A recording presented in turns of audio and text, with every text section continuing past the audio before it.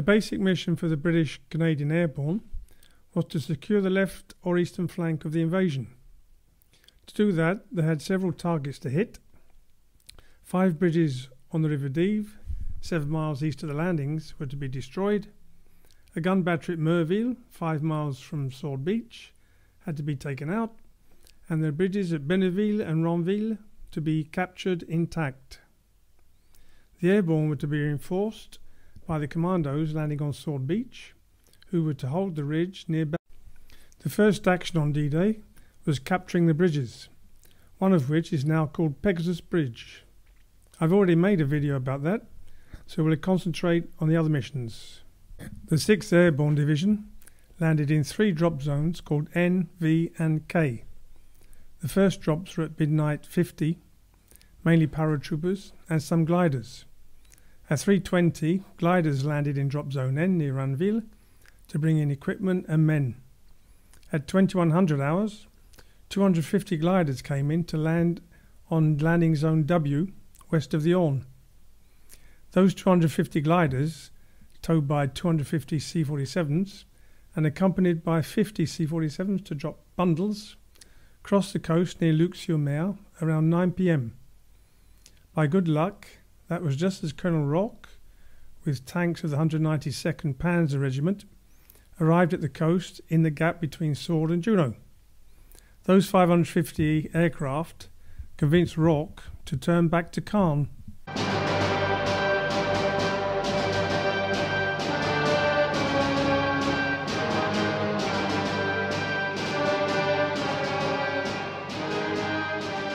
The 1st Canadian Parachute Battalion landed as part of the 3rd Parachute Brigade in Drop Zone V.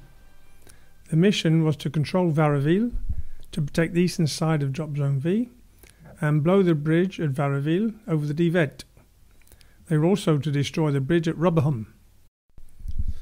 Many men were dropped far off course or in the floods. Sometimes, as the jump of a stick was interrupted by the plane manoeuvring, pilots would go round in a circle to get to what they thought was the same position, to drop the rest of the men. They rarely got to the same place, so sticks were broken up. Sergeant Kelly got caught in a tree over the floods. His feet were caught in the risers and his head was in the water.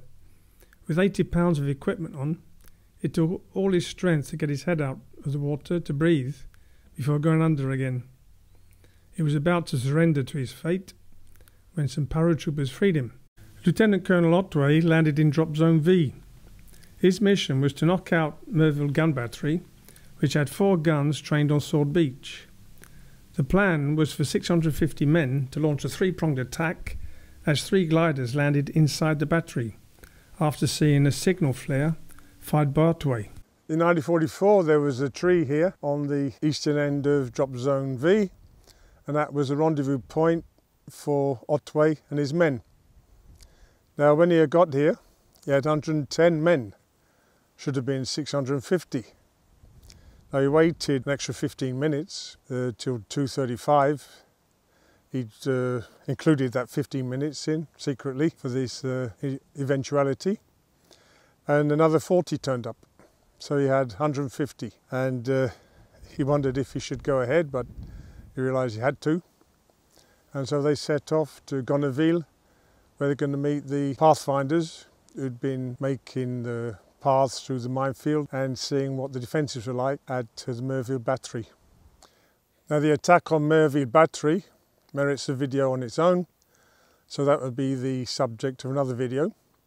So tap subscribe and give us a like, and the bell as well as subscribe to be kept notified of the next videos.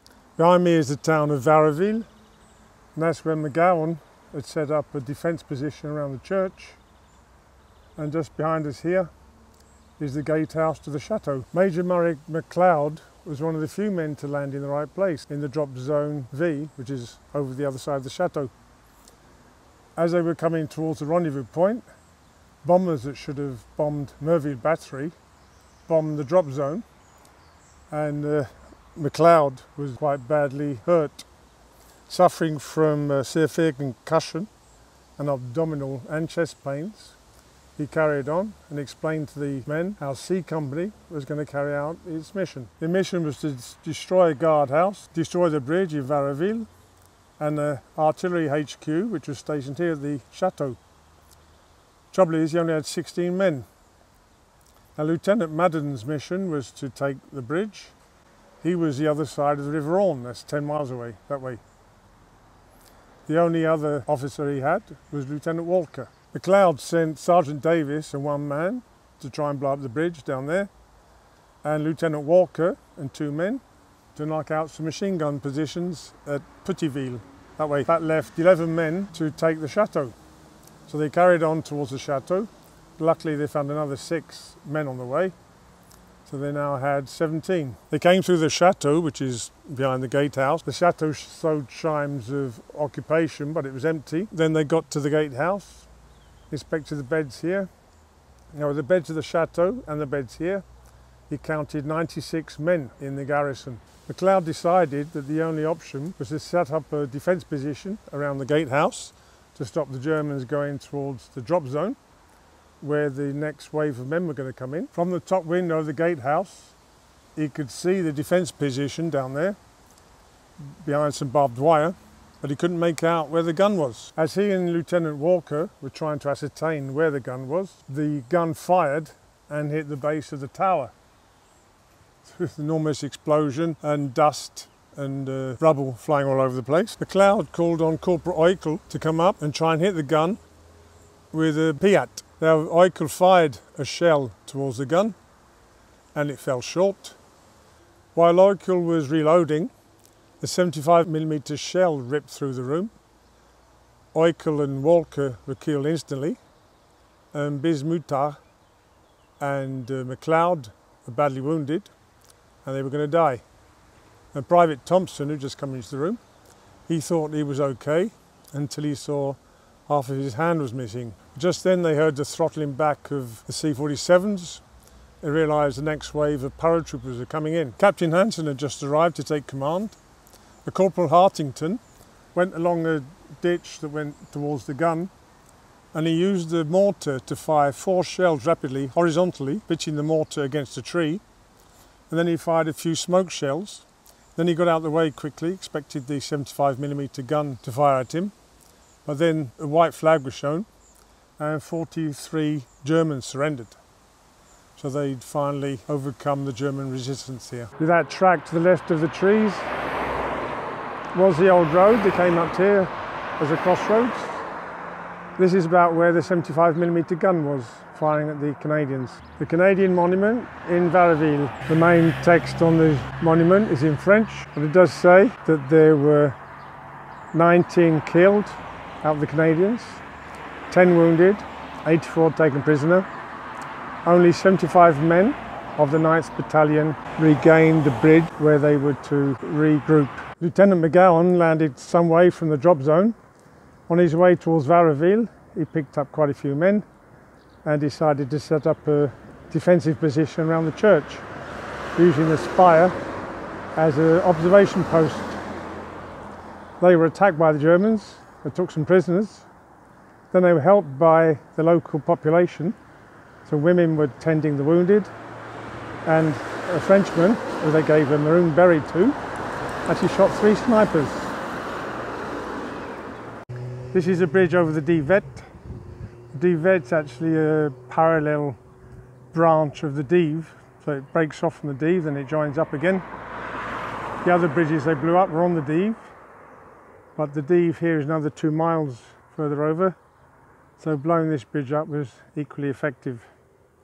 So McLeod had sent Sergeant Davis and 2 men to blow this bridge, and around about 10 o'clock they heard an enormous explosion, and all the Canadians in the town, at the church and at the chateau, they sent up a big cheer because they realised their mission, or the main mission, had been completed.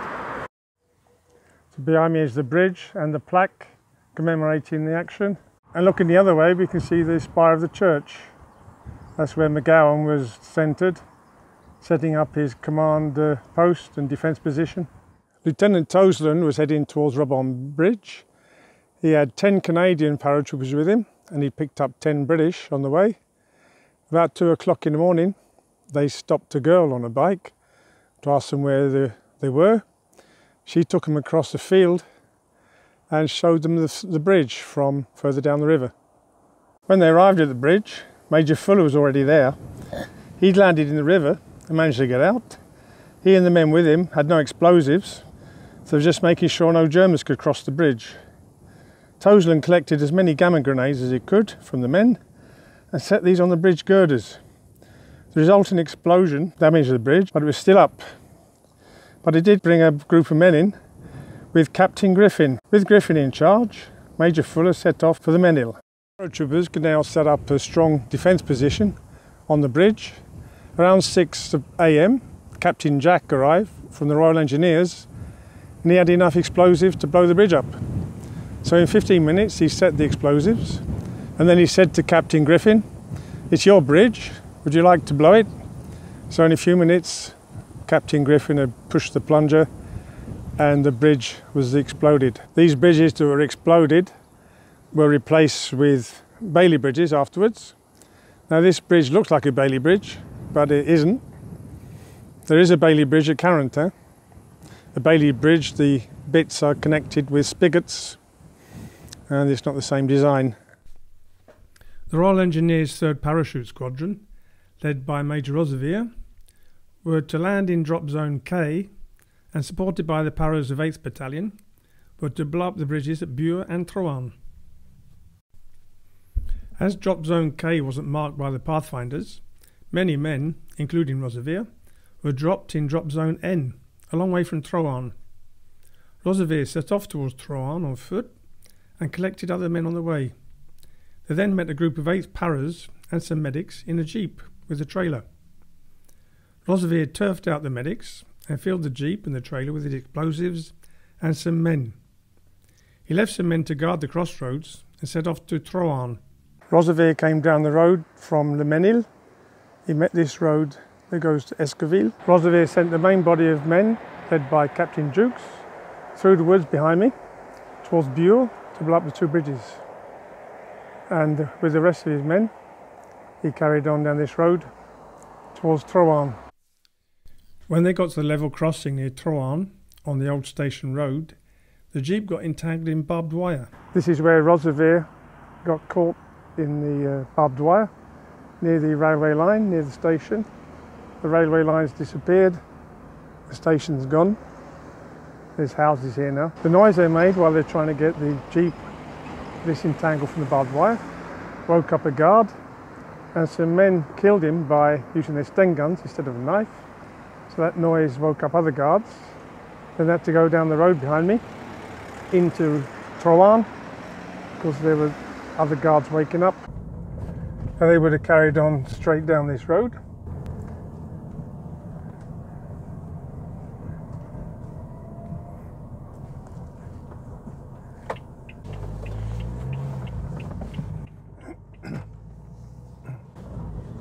They came down here, turned into the main street, Troan. The jeep was laden up with 1.5 tons of equipment, plus the men.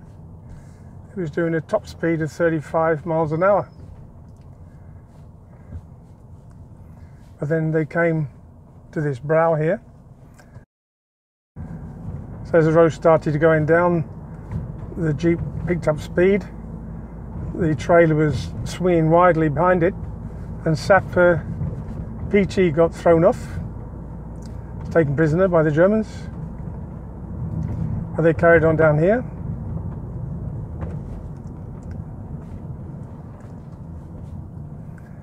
Now there's a bridge over a stream here, but this isn't the one they blew up. So this is the bridge, and they got to it. No guards on the bridge. Got to the bridge, and it wasn't guarded. So the sappers quickly placed charges, and very soon a 20-foot gap was blown in the bridge. Then they pushed the jeep into the river and set off on foot to their rendezvous point at Le Menil. Looking down the river from Troan, we can see Bure. That's where Jukes destroyed 2 bridges. Looking back from the bottom of the hill, This is the road they came down from Troarn. This is the bridge that replaced the bridge that Captain Jukes blew up at Burgett. He had a more relaxed time than Roosevelt did. He even had time to allow the local farmer to bring his cattle across the bridge before they blew it up. Now from the road bridge at Burgett, you couldn't see the railway bridge. It doesn't even exist now. But you can see a white building that's near where the railway bridge was, and you can see the level land by those poplar trees. That's where the railway line went.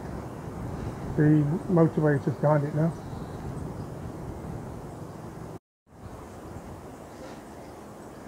From the road bridge at Burgett we can see Troarn Church.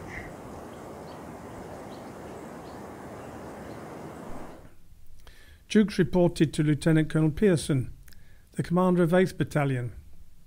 Pearson had no news of Roosevelt's success. Aware of the importance of Troarn Bridge on the main road, he sent Captain Jukes to blow it up.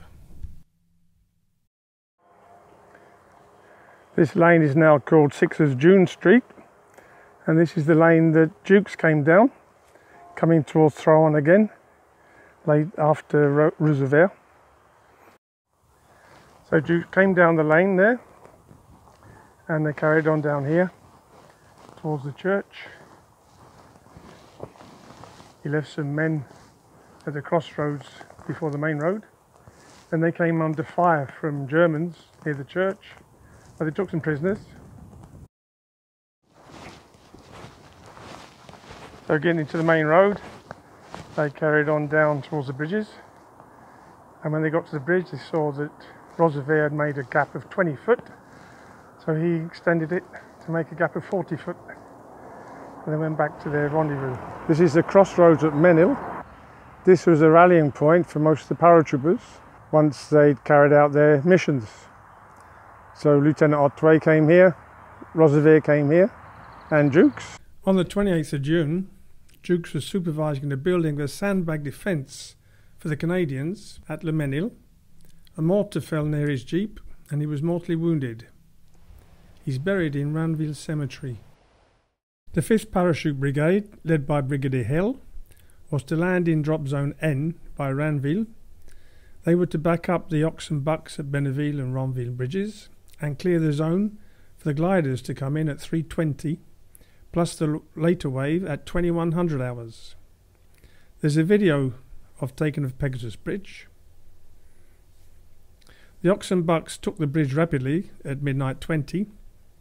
They stopped an attack of 4 self-propelled guns with a single shot from a Piat, and the commandos arrived from Sword Beach at 12:05, 5 minutes late. There is of course more to the story than that. There always is. The 7th Parachute Battalion of the 5th Brigade relieved the Ox and Bucks at 3 o'clock. Lieutenant Colonel Pinecoffin, yes that was his name, set up defensive positions around Benneville and Le Port. Shortly after dawn, the Germans started raids against them with infantry and panzers. This is the entrance to the Chateau of Benneville near Pegasus Bridge.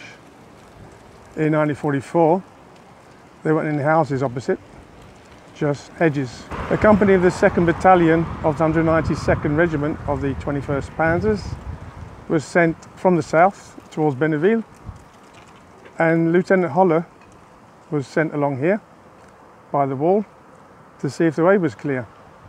He got to the end of the wall here and he took out his camera and gave it to Sergeant Attender to take his photo. He wanted a souvenir of the invasion. Lieutenant Holler returned to Major Zip to report, and Major Zip decided that without infantry support, the half-tracks and self-propelled guns were too vulnerable to grenades. So he spread the vehicles out south of Benneville to form a defence position.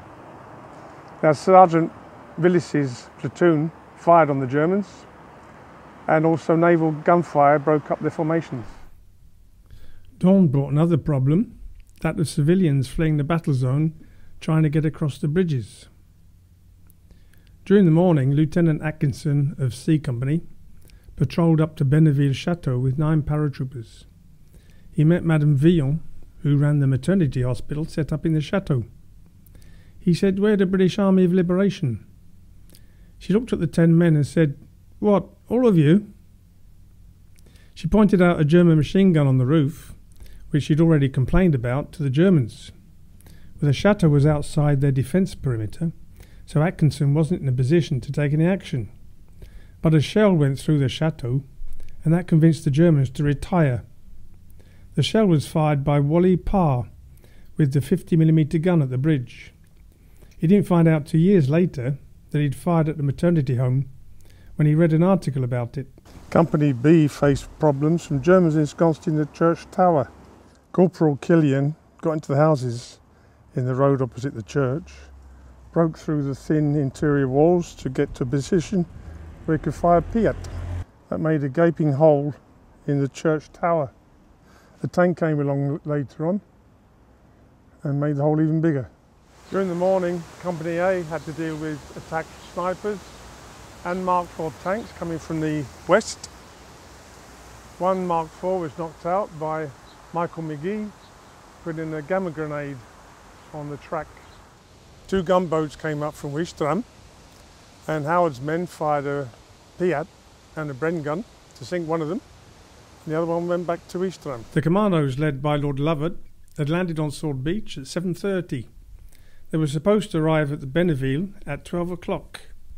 They were 5 minutes late, but the 7th Battalion welcomed their opportune arrival.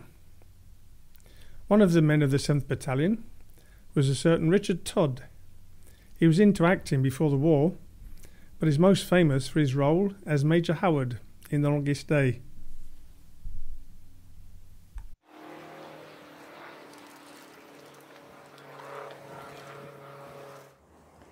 This is the Chateau d'Homme at Ronville.